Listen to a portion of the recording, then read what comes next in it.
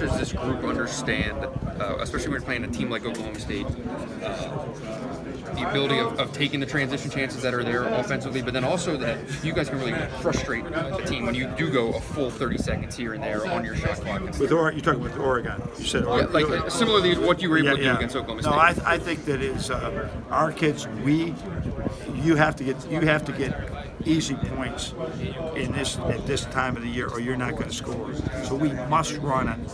At Michigan, as long as I've been there, unless we're ahead late, we're running on absolutely every single turnover, every single rebound. You've never seen us not run.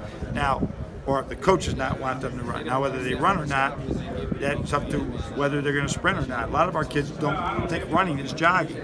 We got to sprint up the court. So we have to take advantage of that against Oregon. Oregon's got this really unique stat: #1 in the league in offensive transition, #1 in defensive transition. I've never seen that stat, because usually if you're scoring, you're outnumbered going the other way. And they've really done a great job at it, so that's a big challenge. And who's a better matchup for Brooks, DJ, or Zach? I think both of them will probably guard him at different times.